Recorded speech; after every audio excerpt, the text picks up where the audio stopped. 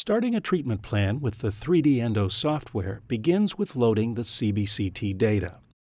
You can receive data from a third party on a DVD or have the information available in one of the folders on your computer.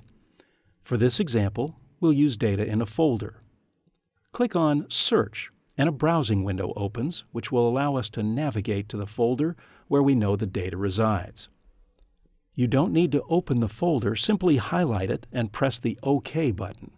As we watch the progress, it's important to note that if you have more than one scan file in the folder you select, the 3D Endo software will import each of those scans. It will separate them out based on the information in the files. In this example, we only have one file.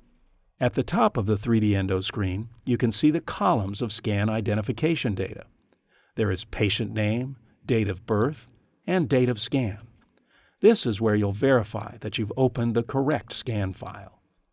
In the lower left-hand corner of the 3D Endo screen is some information on the quality of the Dicom data file.